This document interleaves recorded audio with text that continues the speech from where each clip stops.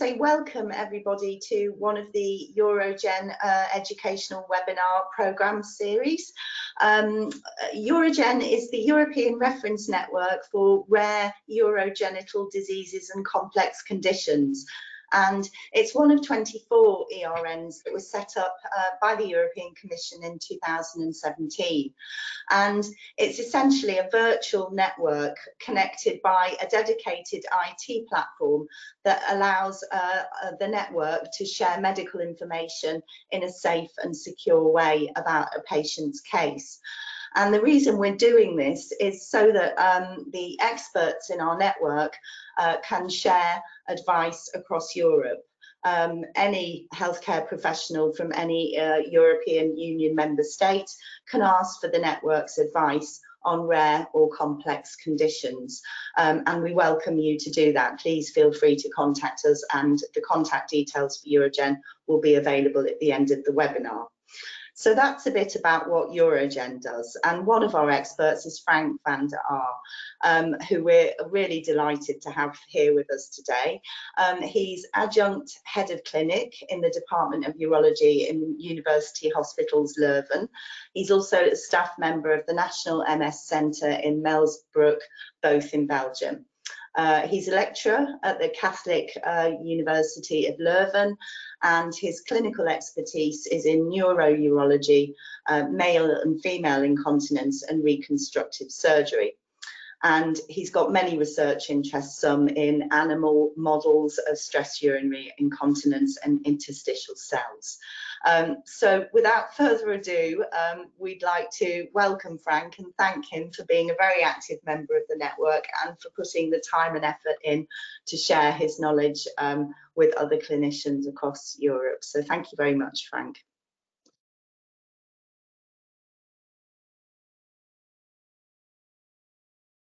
So thank you, Michelle, for this introduction. I'm gonna put my slides on, so I hope my slides are clear and that you can see me. I reckon it's not so easy to introduce me with all these Flemish words, so thank you for this introduction. So on behalf of the eUROGEN network, I'm sorry, I lost my slides. On behalf of the eUROGEN network, I will be talking this evening about complex female incontinence, or the diagnosis to treatment in complex cases. These are my disclosures. So I'm advisor and proctor for Coloplast, mainly with regards to the Altis-Sling, so female incontinence.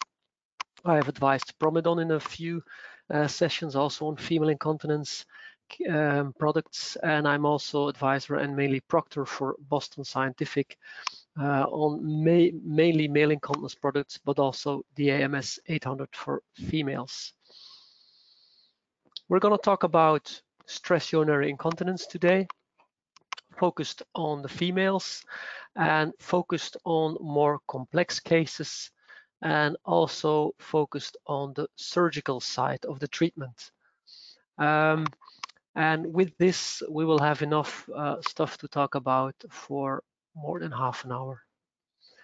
Before we start, I would like to set the scene a little bit. I'm going to try to have a clinical, practical, sound approach, mainly because I think this is the only relevant approach that we can have with regards to these subjects. We know that in this area of medicine, unfortunately, we do not have the luxury to have solid evidence. So most of the things I will be saying today are based on expert opinions, institutional habits. So it depends on the place where you live and where you're trained, how you will solve the problems. And the majority of the knowledge that we have gained comes from observational studies. So certainly when we start comparing different treatment strategies, I'm afraid that the level of evidence of the things that we are saying is rather limited. Nevertheless, we do have long-standing experience with the most techniques that we use, so we do know quite a lot about results and about safety profile. This is based on the setting where I work and where I live, and this is a large academic center, tertiary center, localized in the center of Europe, in Leuven, Belgium, and Europe. So meaning that we have access to specific treatments, but not all treatments that we could give to these patients are reimbursed, and that's why some of the habits that you will use in your center, of some of the things that you will see in your region, will not be mentioned here today. But if you have any comments or additions, feel free to remark on that, and we can discuss about these different treatment strategies after my lecture. The lecture is part of the eUROGEN lectures. eUROGEN is the reference network, as Michelle said, for rare urogenital disorders, and it consists of 3 work streams. We will be talking today in the aspect of work stream 2, which deals with functional urogenital conditions that require highly specialized surgery. And when we look into the work stream, we will be mainly talking about the first 3 disease areas, meaning complicated and complex pelvic floor disorders, diseases and conditions affecting the female urethra, and then urethral reconstruction. Because as we will see, and we will talk about the complex cases, this means that most of the time the patients have already undergone some kind of surgery or had some kind of a congenital disorder that makes the disease complex. So complex female incontinence. First, we will talk a little bit of the word complex. When is female incontinence complex? And I think maybe not linear, but risingly complex when it is recurrent, when the patient had surgery before, was dry, but became incontinent again after the surgery. If the patient was stress incontinent, underwent some kind of a surgical treatment, but the treatment failed from the first step, then we talk about persistent incontinence. Or when the patient had successful sling surgery, for example, with a mesh, with a mid-urethral tape, but there was a complication due to the mesh problems, which was solved most of the time by excision. And then after that, the patient became incontinent again. And this is a portion of the pathology that we will see today. And obviously, when the patient underwent previous pelvic surgery or was irradiated, which changes the tissue aspect of the pelvis, and which also changes the behavior of the tissue. So this renders the surgery for incontinence more difficult, and probably will also diminish the results, or could have effect on other organs such as the bladder. So we might question the indication for stress incontinence surgery. And the same is true for several underlying conditions like the neuro-urological issues or lifelong congenital disorders that still have their effect when we want to treat stress urinary incontinence in the adults. So I will run through the majority of these clinical aspects during the presentation, and we will come back on several of these elements. The first thing that is very important, and I think is very logical as well, is that when we are going to treat patients with complex underlying disorders or with a history of previous surgery in that area, we always do a full multimodal assessment of this patient.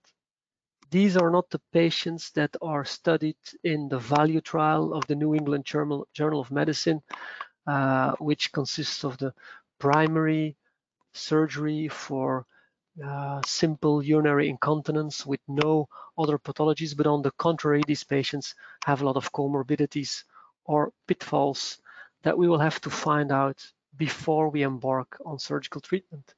So obviously we need a thorough history and clinical examination. We will ask to keep a micturition diary to evaluate bladder function. And I think that is probably mandatory to perform cystoscopy and urodynamic study in all these cases in order to be sure that we do not miss some aspects of underlying problems that we could not resolve or that we cannot resolve by performing stress urinary incontinence surgery. And then in selected cases, so I don't think this is always mandatory, but in selected cases, we will do additional imaging for workout in these patients.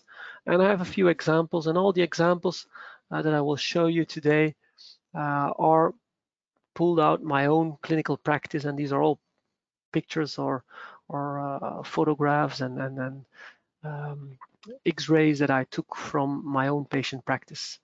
We have to be critical. I think it's very important in the complex setting that we have to be satisfied with the findings that we make. We have to answer the question why the patient is here and whether the findings that we have on these investigations are an answer to the reason why the patient is here, and can they cause the problem the patient is searching a solution for. This is one of the examples. Imagine this is a close-up of a scarred vagina for a patient that underwent previous surgery, and at first look the patient complains of stress urinary incontinence because there is occasional leak, but if you do a thorough history, the patient actually has continuous incontinence. And it's not only when the patient is coughing or sneezing, but also when she's changing position. And so if you take the effort to do a thorough clinical examination and you fill the bladder with methylene blue, you see that on the left-hand side of the patient, there is a dimple in the scar that shows some methylene blue, and probably here as well on the upper side, there is a small fistula. So if we would treat this patient with another sling surgery or with an autologous fascia sling, the patient will not be happy. The same is true for this patient. In this patient, we perform clinical examination under sedation, and this patient had a previous sling removed and had recurrent stress urinary incontinence. But before we started the surgery, we did a thorough examination with methylene blue again, and you can see that here we have put a very small catheter inside fistula between the bladder and the vagina. So here again, if we just place a sling or a new treatment to treat the stress urinary incontinence, we will not solve the problem of the patient. So we have to be as sure as possible that we can be about the diagnosis that we make. This is a small movie of a clinical examination under sedation, and you can see that we put a Hegar stift into the urethra, and this patient has an obstructive sling located at the bladder neck.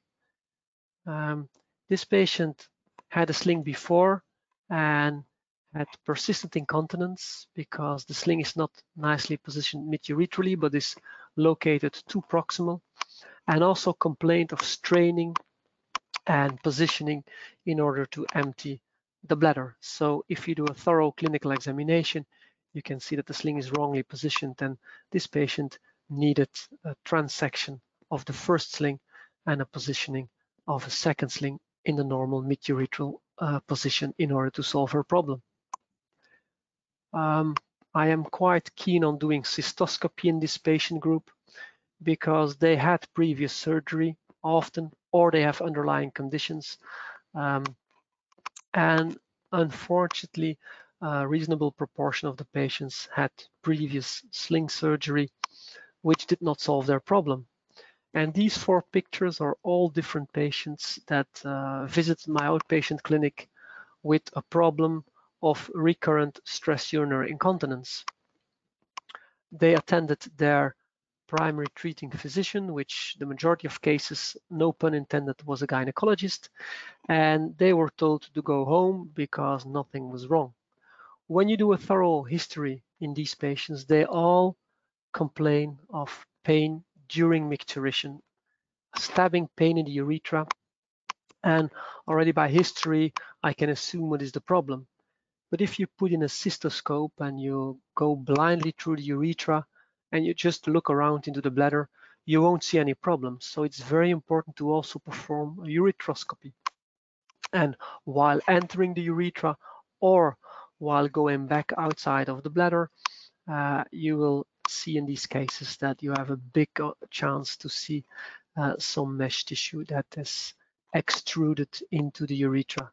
And so by having this diagnosis, you know that we can solve the problem by removing this mesh and probably in a second phase, putting some new autologous fascia to solve the recurrent stress urinary incontinence in these cases. I also am keen on performing urodynamic study in these populations, certainly when there are underlying conditions like neurological disorders, or when the patients underwent previous pelvic surgery or had irradiation.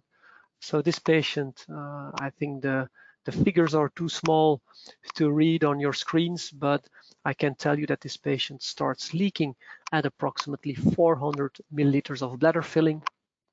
And when you have a history of these patients, it might seem that this patient suffers from stress urinary incontinence. But if you look at these pressures in the bladder, you see that there is a compliance problem and that the bladder is filled from the moment the bladder is filled with 100 milliliters of saline, the pressure starts rising gradually. And you see that at the moment when the patient reaches 400 milliliters, the pressure is already above 50 centimeters of water pressure. So that's when the patient starts leaking. So again, here we probably want to solve this compliance disorder before we embark on some kind of stress urinary incontinence surgery, because that will not solve the problem. This is another example of urodynamic investigation that will change our diagnosis. Here you see a very minimal bladder filling, and on 30 or 40 milliliters filling, the patient undergoes a heavy contraction of the detrusor muscle. So we see that there is a severe form of detrusor overactivity with leakage of urine with pressures of approximately 100 centimeters of water. So again, if you embark on stress urinary incontinence surgery, in this case, you will probably not be successful. So urodynamic investigation can learn us some things about bladder condition. In selected cases, we will perform additional imaging.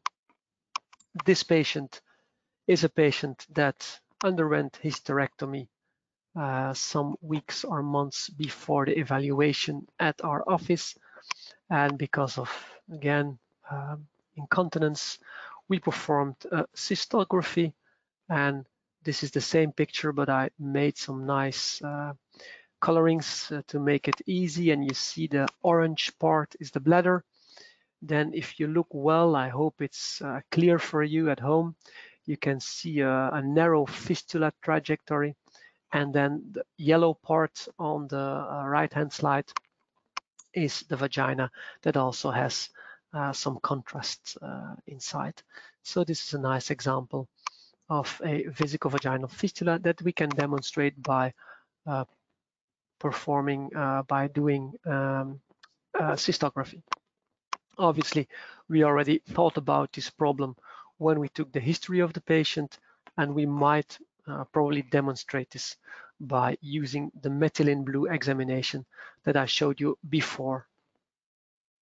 This is more difficult. This is a similar patient that underwent a hysterectomy a few weeks or months before she visited our outpatient clinic. And when we did a clinical examination, we did not see any methylene blue coming into the vagina. When we performed X-ray cystography, we did not see any leakage into the vagina again, but still the patient persisted and insisted that there was a continuous leak of urine into the vagina. So we have performed intravenous urography or a CT IVU, and here you can see that the right ureter of the patient continues into some kind of a morph coloring of the vagina. So in this case, we have diagnosed a ureterovaginal fistula.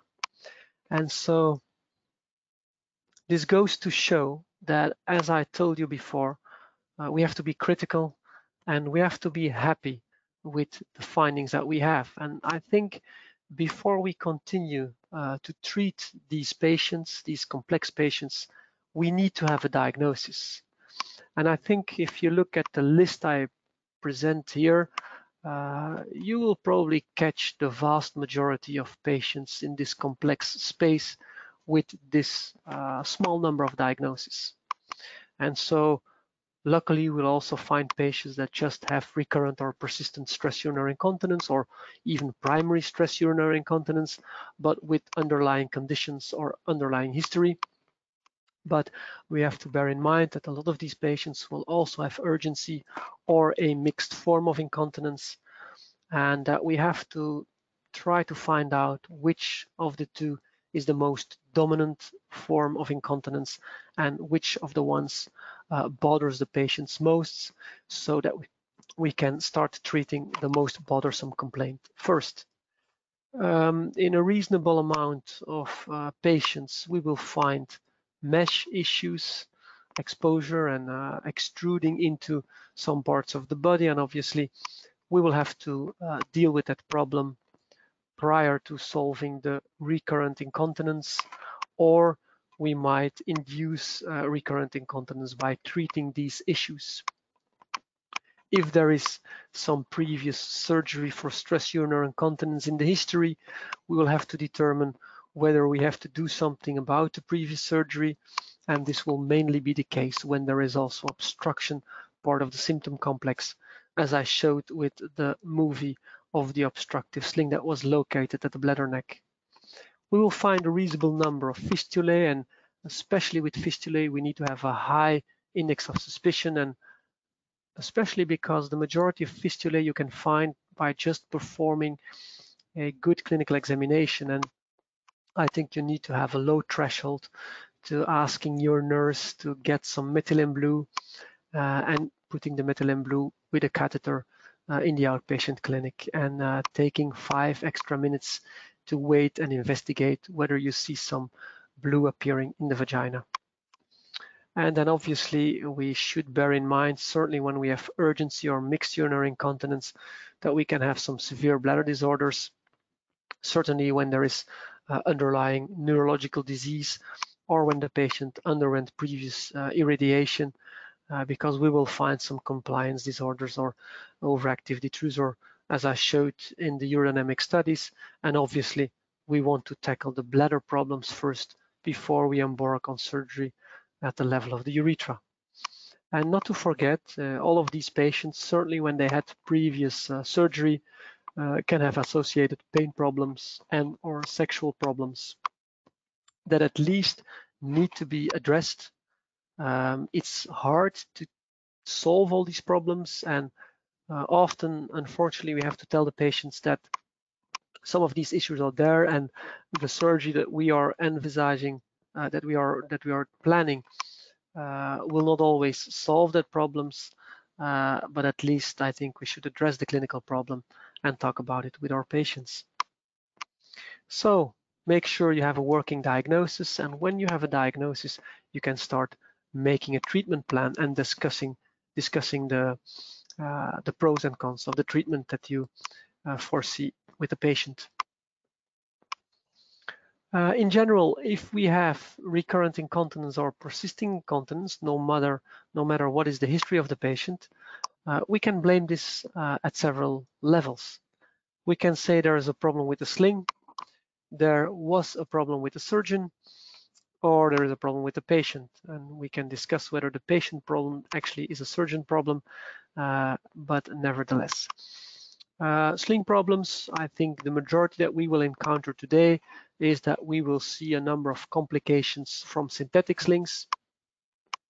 I still like to implant synthetic slings. I think they're a good solution for stress urinary incontinence, but due to the high number of slings, the relative low number of complications that exists, does result in a reasonable number of absolute cases. I don't think there's many biological slings on the market today, but I have no doubt that some new designs will come on the market, certainly in the current era, where there's a lot of problems really are perceived with synthetic slings and mesh materials. So I think we should be cautious, and we had some bad experience with biological slings in the past, certainly on the long run. So we should bear in mind that this might be a cause of recurrent incontinence. There might be a technical surgical issue, and I showed it nicely in the movie. We had the problems in that movie both of tensioning and positioning. If the sling is not well positioned at the mid-urethra, but higher up at the bladder neck, it might not serve its goal and patients might just be persisting incontinent. It has been described that some of the slings, be it autologous fascia slings or synthetic slings, might migrate a little bit, certainly when the dissection of the surgeon was quite broad, and so that can also result in malpositioning of the sling. And then tensioning, we can over tension or under tension slings, which might also result in or recurrent incontinence or persisting incontinence, or recurrent stress incontinence, or urgency and urgency incontinence. So there's a lot of things that can go wrong here. The patient themselves, obesity has been proposed as a risk factor, but on the other hand, a lot of publications also show that obesity probably is not so important. What's more important and more to argue about or to discuss in this space is the fact that some of the patients can have what is called in some areas intrinsic sphincter deficiency. I like to call this low urethral closure pressure, or fixed urethra, the absence of urethral mobility, and this is a difficult patient group to tackle, but I will come back to that later. If we have these complex patients, what are the tools that we have to treat them? I made a list that's probably not exhaustive, but we can use new synthetic slings, and there's different designs. We can use facial slings, autologous slings. We can use bulking agents, ACT balloons, and the artificial urinary sphincter. I will mainly talk about these three solutions because these are the ones that we use, and because in my hospital, in my country, nor bulking agents, nor ACT balloons or reimbursed, and so I don't have any experience with these agents or materials. A repeat mid-urethral sling or a second sling, it can work, and this is just by example. This is one of the publications that happens to be from our center. We just retrospectively analyzed the repeat slings that we performed in approximately 80 patients. We had a follow-up of more than 3 years at median time, and we have shown in this observational study that a lot of these patients fare well. And we were not the only ones. There's more series that published more than 20 patients in different series, and so there's a reasonable amount of data.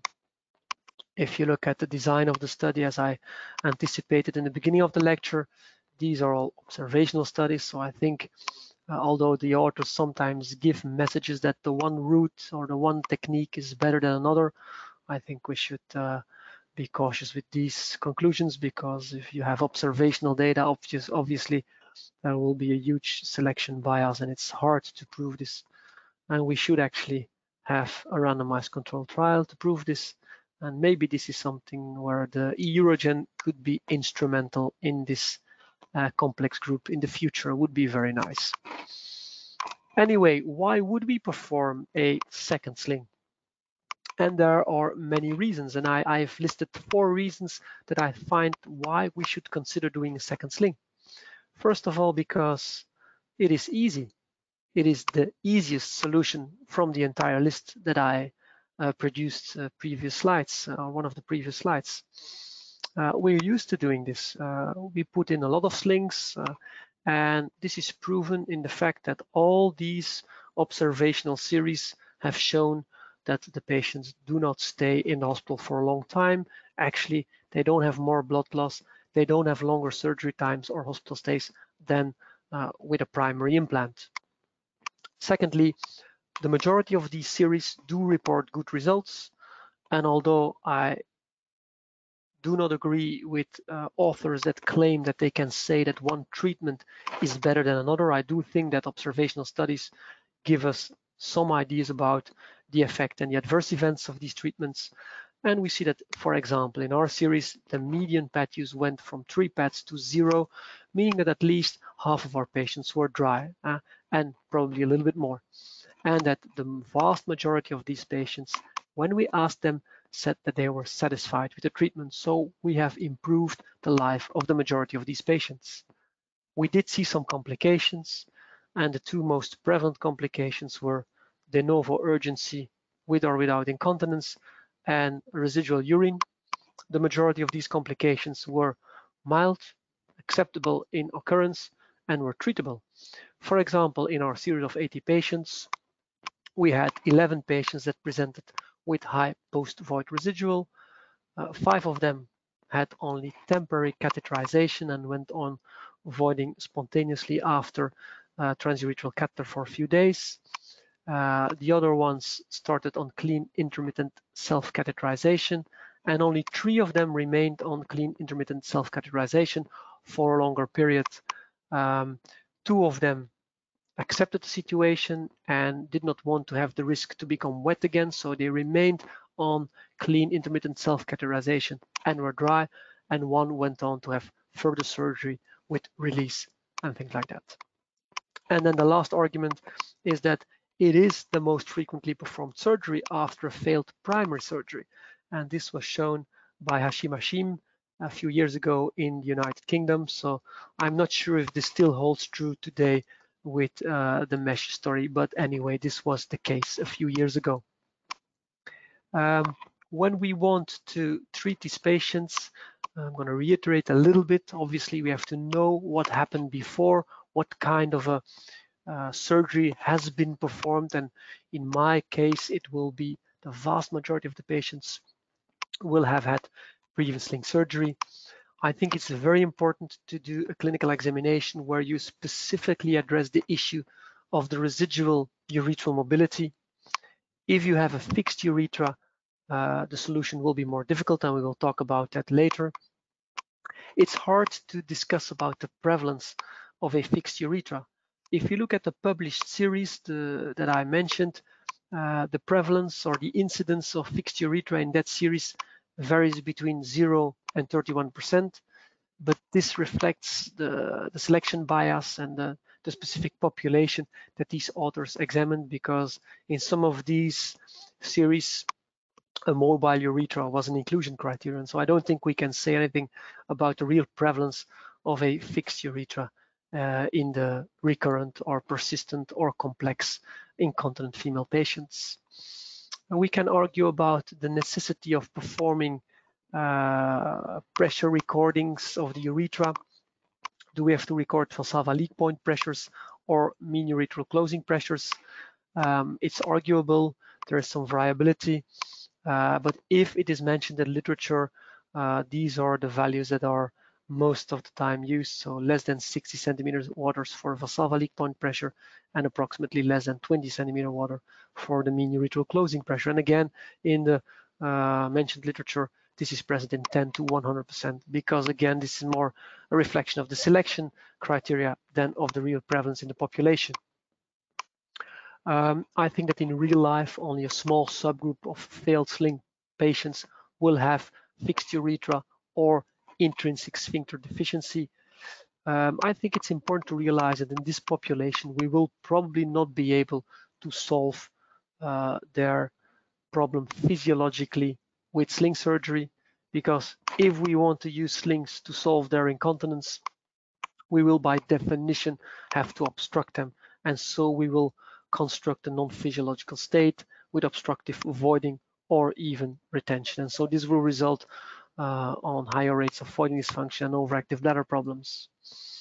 Again, I have some caution by using these figures, but it has been published.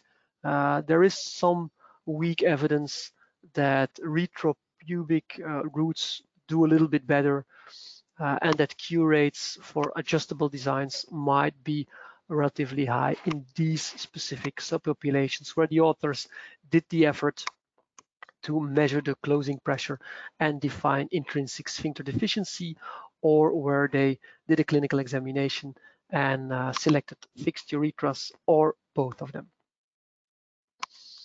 The guidelines are not very instructive as expected, because I already told you in the beginning that there's not much literature besides observational studies, and so there are some recommendations and level of evidence, but this is all low value.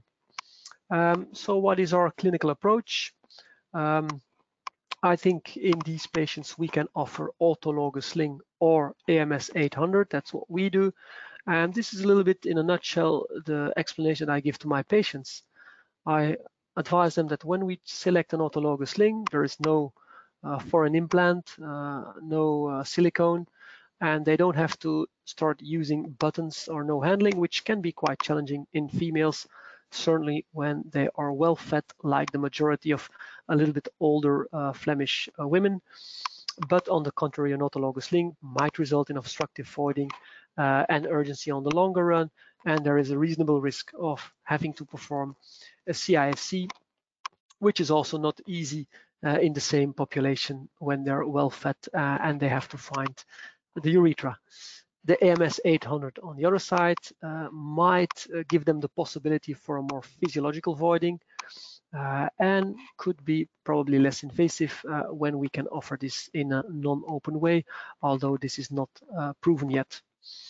On the other hand, we do need a silicone implant and it's hydraulic, so we have a reasonable revision rate, and the people need to be able to handle the pump every day, several times.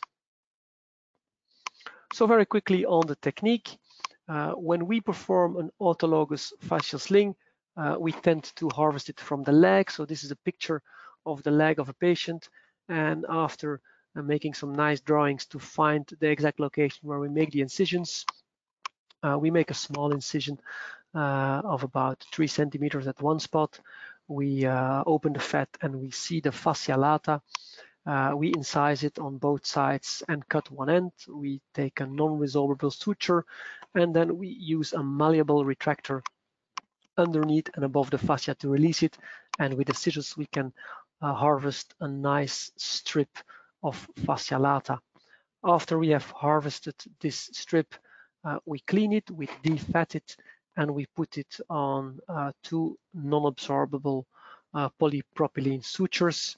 And after that, we are going actually like a more classical TVT approach, but we release the paraurethral space and the retropubic space a little bit more. And this is a few pictures where we use Rasperera needle. We perforate the retropubic space and we come out in the vagina, where we put in the wires on both sides, and so we can position the sling nicely widely above the urethra. And then in the last picture, we can fix the sling on the string on the fascia. Most of the time we fill the bladder with about 300 milliliters of saline with isobetadine, and we check whether we have enough pressure to stop the leaking from the urethra. So this is actually not the most complex surgery, but it can give good solutions, certainly when the patient has a little bit of residual mobility left. This is all from primary setting, but there is some evidence in primary setting that the overall cure rate is non-significantly different between autologous versus synthetic sling, and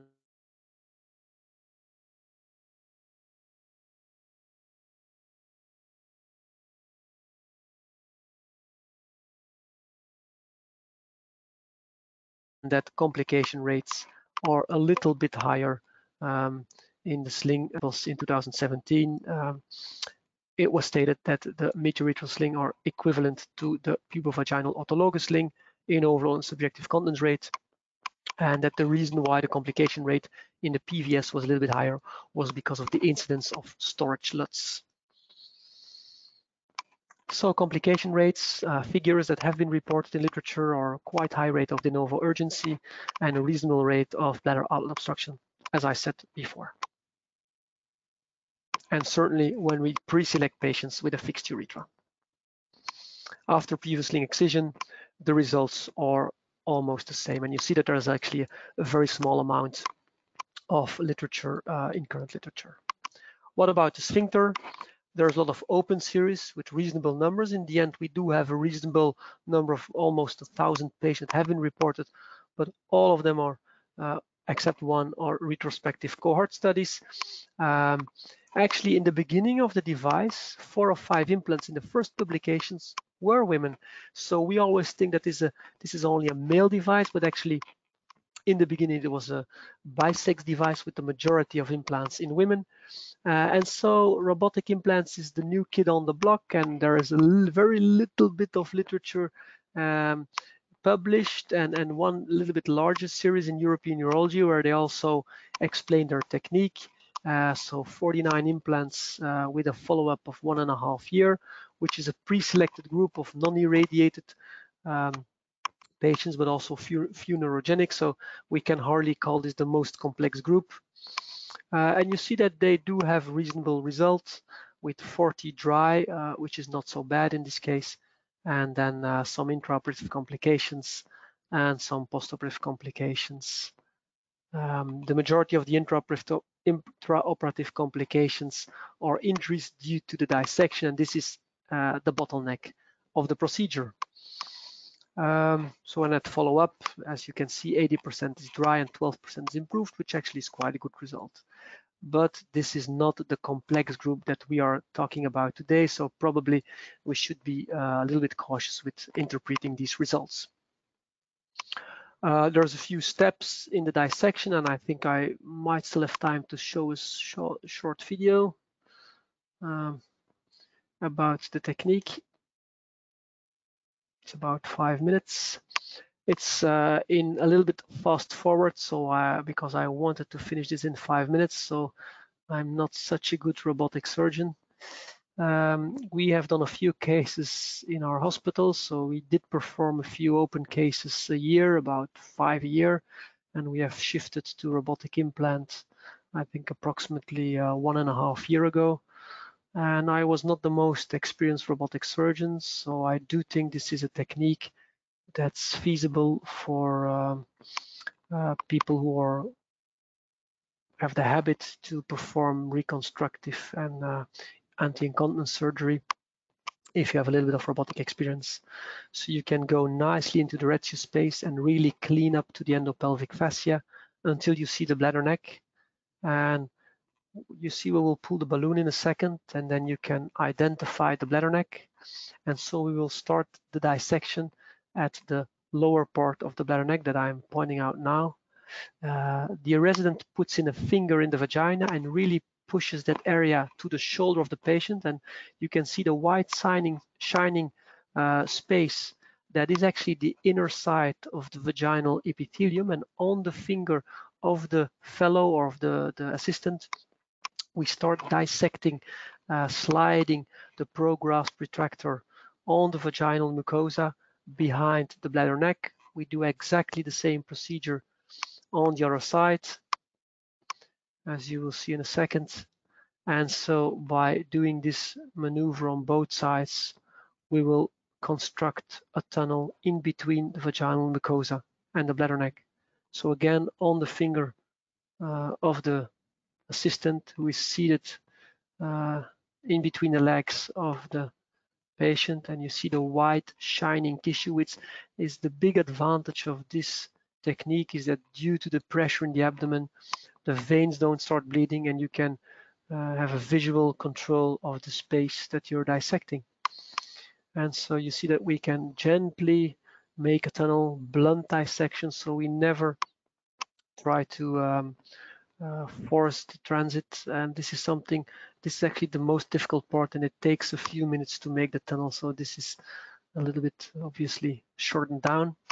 Once we have made the tunnel and we think that it's wide enough, we can pass the measuring tape underneath, and then we will use the measuring tape to check the width of the tunnel that we have made and to dissect it a little bit extra to make sure that the cuff of the sphincter device will be able to pass without too much obstruction underneath the bladder neck. So here we check whether the space is wide enough, and if it's as wide as the grasper and the white tape does not seem to bend too much, the dissection is sufficient.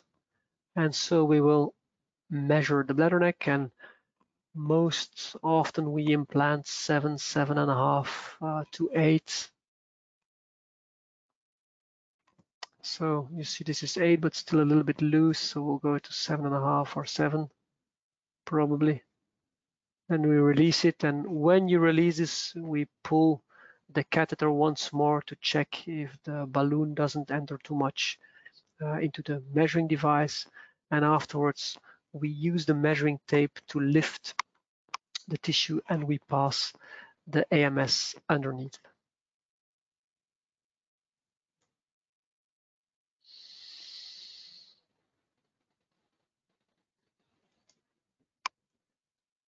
And then you will see that it fits nicely.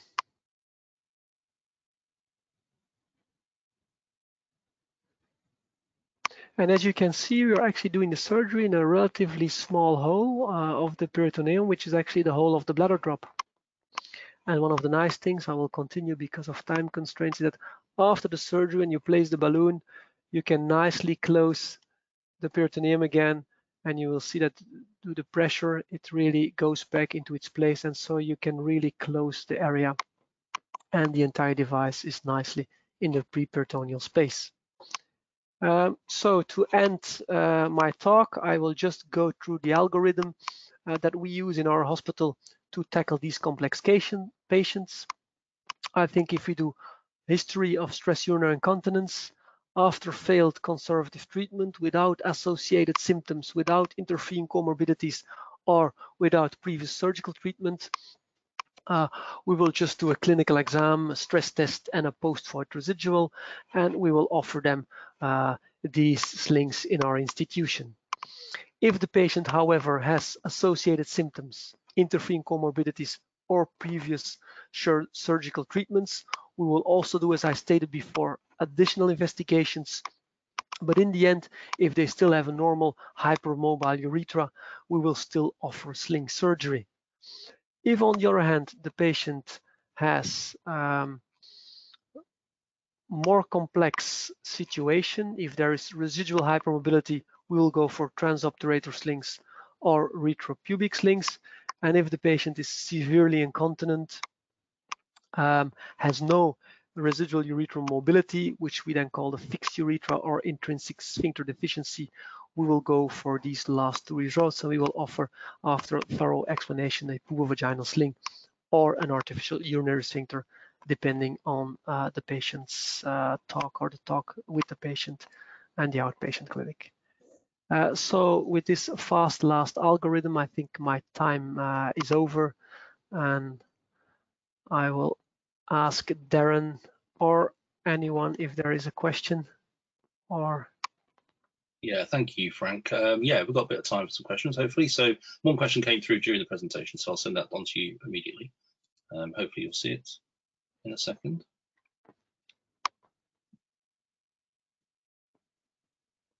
You got it? I'm checking, yes. I only see part of the question. How do you diagnose obstruction in women based on urodynamics? Do you routinely use the Solomon-Greenwell nomogram for bladder outlet obstruction in women, or do you use a different one? I think that's a really good question. Personally, or I will say in our institution, institutionally, we do not really use nomograms. I think it's hard to use nomograms because all of them are flawed in a certain way. Actually, we really use clinical diagnosis. So I think thorough history, clinical examination, flowmetry, and just the story of the patient tells us they have to position, they have to strain, then we have a diagnosis of obstruction. I do think you can use nomograms within one center. If your center is really used to doing pressure recordings, you have always the same persons and the same material to use or to do the urodynamics, then you can use this in your algorithm. But I think it's very hard to compare this between different centers. So personally, I don't really have a good place for nomograms. Although I do recognize that a lot of these nomograms can have their specific place. So I hope that's that satisfies you as an answer to your question. We should have another question there, Frank, I think, as well. Yeah, another question. What do you think about spiral sling in case of recurrent refractory stress urinary incontinence? Well, yes. As I told you, the practice I talked about are the practices that we have in our institution, and I'm well aware that there are different possibilities, different techniques. I think the spiral sling is designed to make it even more obstructive. So I think you probably can make patients dry even more satisfactory, but I also think that this is an obstructive sling, and the philosophy of that sling is not really different as to the philosophy of any other autologous sling. So I think you still have to counsel your patients for possible overactive bladder and urgency issues and emptying issues, high PVR, or need for self-catheterization.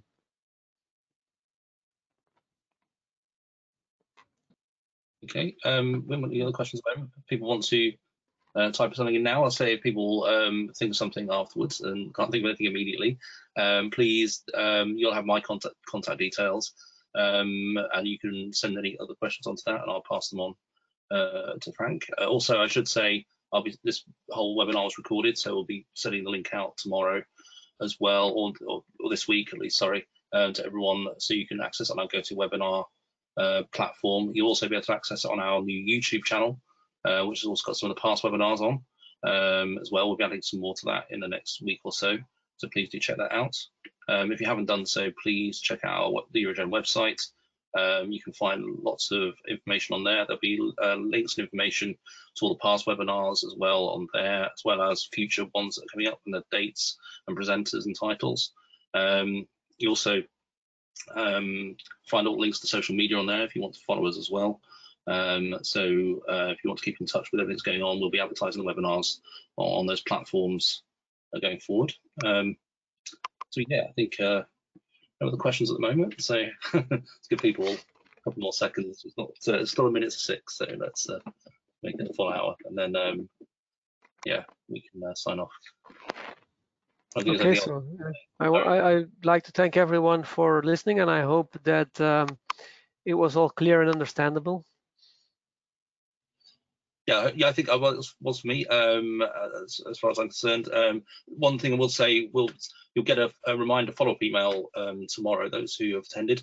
We've added a survey onto that, so it'd be really grateful if you could fill that in. It's got some questions around how was the sound, things like that, and was everything clear, and some questions about EUROGEN as well, and just more general questions as well. So anybody you could fill that in, that would be much appreciated, to give us some feedback on how things are going and how we can improve going forward. So thank you very much, and yes, thank you to everyone for attending, and thank you very much to Frank for presenting. It was very good, and we'll kind of keep you in touch with what's going on through our website and social media in terms of future presentations.